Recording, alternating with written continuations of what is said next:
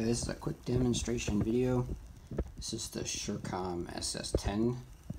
It says RSSI, which means relative signal strength indication meter, but it is a field strength meter with an adjustable gain or attenuation, and it's got some kind of capacitor, or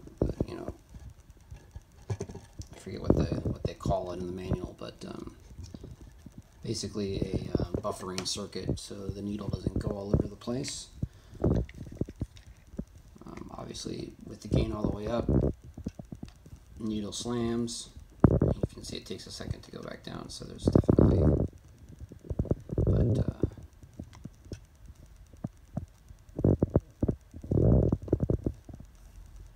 look at that, horizontal polarization. The antenna's vertically polarized right now. Whoop. Give it a second to catch up.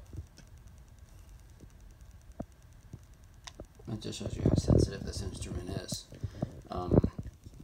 At full sensitivity, anyway. That's a wide handheld HF transmitter.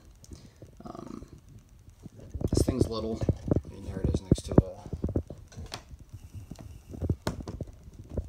H6202 and some other radios.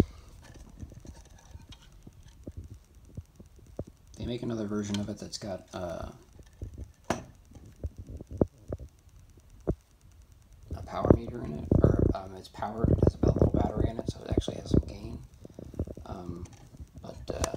Just picking it up like that, you can see the needle kind of move a little bit. I think that's coming from my phone.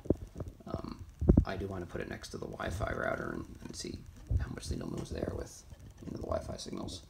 But maybe we need to mess with the polarization a little bit. This is the antenna that comes with it. So you could definitely hook up a nicer antenna. It's got an SMA connector there. And just for fun.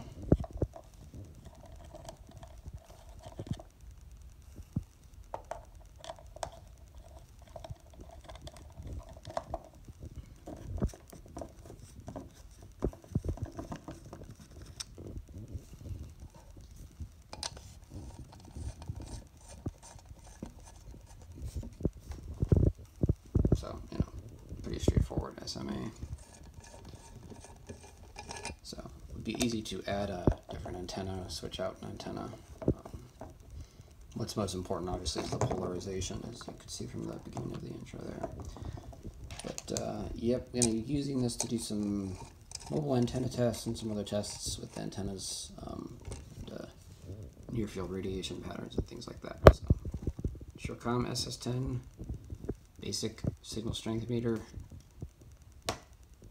100 kHz to 3 GHz.